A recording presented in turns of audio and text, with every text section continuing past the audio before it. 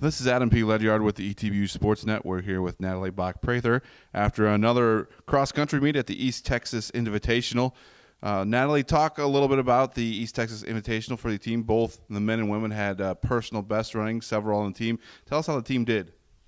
Overall, the team improved from the last 2 weeks, and then we had a couple personal bests. Shelby Taylor came in first for our team and improved her time, and Madison Kaufman actually had a huge PR and personal best in the 3 years she's been running here. So that's very exciting to see. And overall, the whole team has moved up, and we've gotten closer to our opposing teams that we're trying to catch.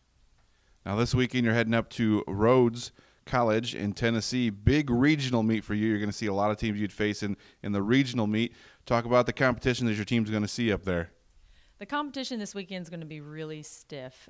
There's a lot of fast runners on the East Coast, but that's kind of the point of this meet, to just let our ETBU runners know the level of competition that will be at regional so that they have plenty of time to prepare and work hard to be able to compete in November for that.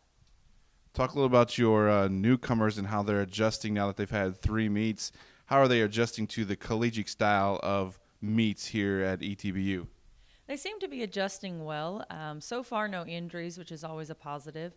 And our times are doing well. Still room for improvement, but it's exciting to see how quickly they're catching on and how much they're able to stick with the longer mileage and keep up with the returning kids.